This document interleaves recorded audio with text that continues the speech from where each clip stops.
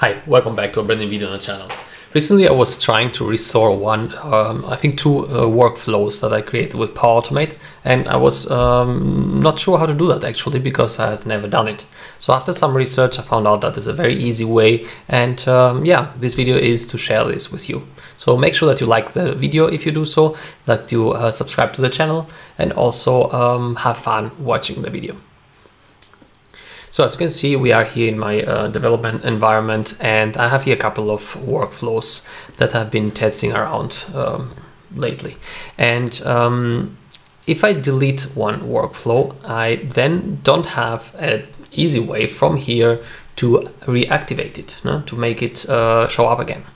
So how we can do that is I'm going to create a new instant Cloudflow, and I'm going to call it restore flow demo. Click create, and as a next step I want to list the workflows that are in my environment. So there is an action called list flows as an admin, and usually it does not pop up at the top, so you need to scroll down a little bit. For me it was somewhere at the bottom lately. Let's search that together. Or maybe it's now at the top. Or maybe it's not there at all. List flows. Let's see again.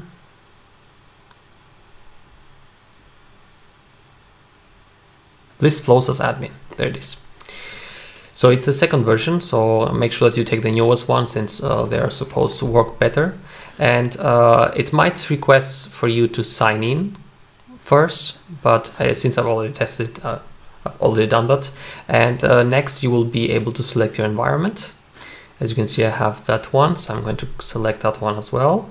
And in the show advanced options, you have the option, which is very important.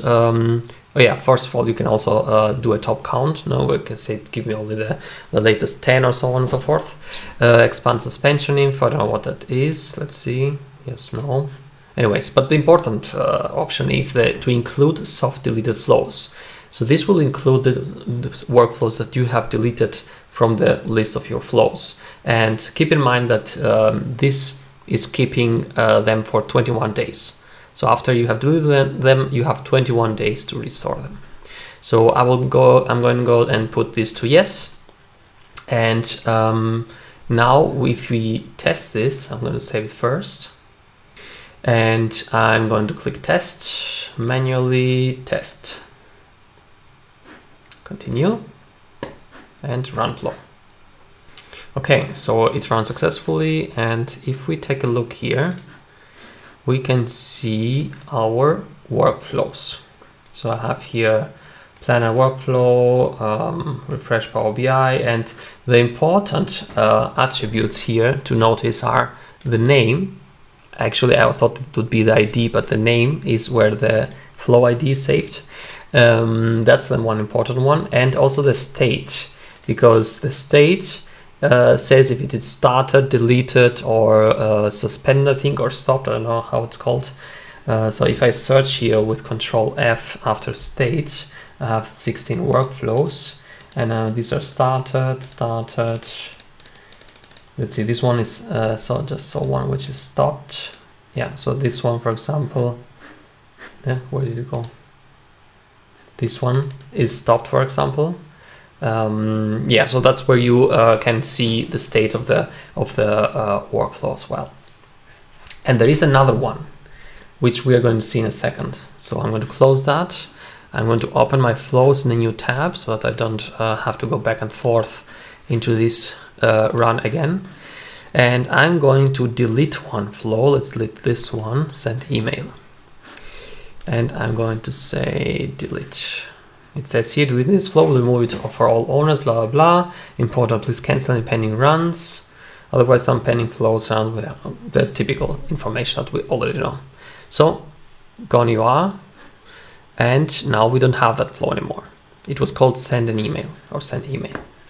So if I go back to edit and click test again automatically and use the latest and recent trigger, it will run successfully again. And now if we see the raw outputs, I'm going to make sure you click inside of this output and then do Control F to find. Otherwise it will search the whole browser. And now I'm going to search for send email. Is it that one? No, it was another one. This one, send email. And now the state is called deleted. So that's the one we need. So what I'm going to do now is I am going to click edit, and I am going to initialize a variable where I want to save that ID, that name in this case. So initialize variable. And initial variable, it will be a string, and the variable will be called flow. Let's call it name. It's actually ID, but let's call it name because it's also called name in the attributes. Okay, so next I want to do a pass JSON.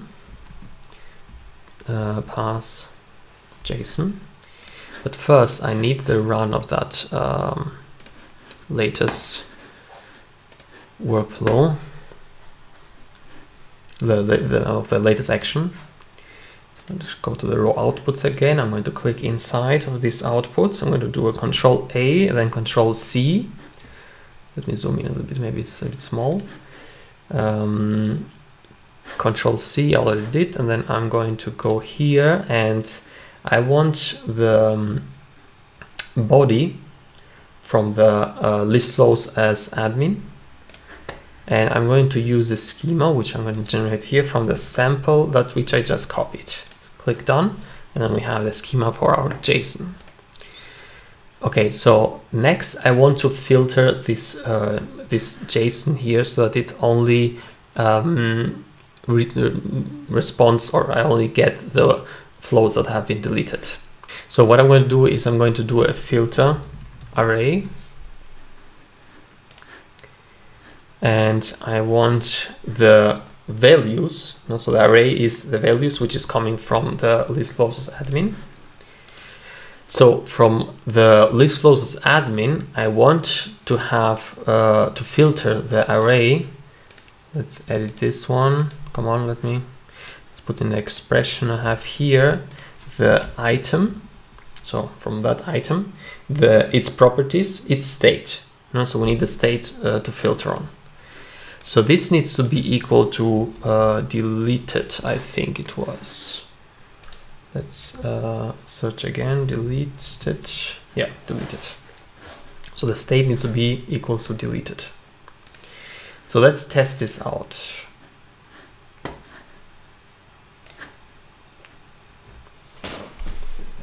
Save and test. So if we see now the outputs, we see that the JSON array, the array that we retrieve, is filtered, and we have only the one which is in state deleted. So you need to keep in mind also that this will return multiple values. So if you have multiple deleted workflows in a period of 21 days, this will return more than one items. So you might also need to filter also on some other logic. Maybe the display name of the workflow if you are looking to restore like a specific one, or maybe the name if you know the ID actually. So I'm not going to filter further because I only have this one item, and in general I don't think of a scenario where you will like to automate it, because I don't think that you will be deleting workflows and then need them to be restored often. This is just for saving them in case you accidentally deleted some or a user deleted a workflow. So just for you to know how it's done. So I'm going to leave it with this only filter array, because I'm not interested on the other ones which are running or stopped and so on and so forth. I only want to restore the deleted one, of course. Okay, so now that we have that, what I want to do next is I initialize this variable here because I want to save the name into this variable. For me to be, I want it to be easier to be used. So I'm going to click on next step, and since this is a table, and as I said, it will create multiple, it might have multiple values, Power Automate will create and apply to each. So to work with that, I will do an append to string variable, and in my case it's only one run because it's only one item that has been returned, but yeah. So let's search here for name, and after we have our parse JSON here, but we want it from here, so the flow name. As I said, this will create and apply to each, but it should run only once. Again, keep in mind that if you get more than one deleted flows, you will have to filter it again, otherwise you will have here appended IDs, and that cannot be used that easily in the next step that we're going to see now. If you have multiple, before I say that, let's search for the latest, for the last action that we need, and that is called restore flow as admin, I think. So let's filter here in Power Automate, and let's see, restore deleted flow as admin. So it's going to require again the environment, and now the flow. So the flow, it says here, show me which flow you want to restore. In my opinion, maybe I'm overseeing something, but it doesn't make any sense that it lists here the flows that I already have, because these are the flows that are already there, or maybe that are not deleted. No, so it would be helpful if I could see the deleted ones here from the last 21 days, and then all of this will not be necessary. But it just lists here the ones that already are working. So that's why we are going to click on enter custom value, and here I'm going to put the variable for my flow name. Why I did this is I just didn't want this to be applied to each. But now that I'm thinking about it, if you have multiple flows that you need to restore, then you just skip the initialize variable part. And this one here, as you see, the flow name from the array, it will create and apply to each, and it will restore in each loop run the flows that have been deleted. So there you go, then you can restore multiple workflows at once. But this will restore then all the flows that you have deleted in the last 21 days. If you want to restore only a couple of them, then again you need another filter array logic. Okay, so enough talking. Let's take a look if this works. I'm going to save and test.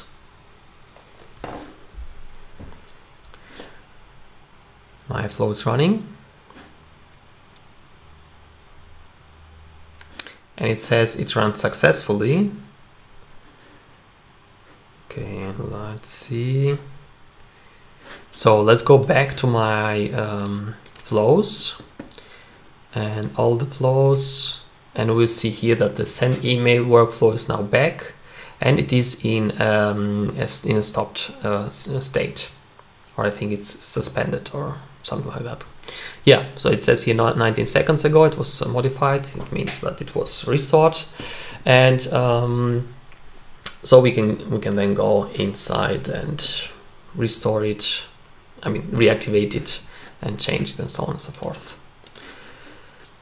Yeah, so as you can see, it's very easy to restore your workflows if they are in the last 21 days, otherwise they are gone forever, and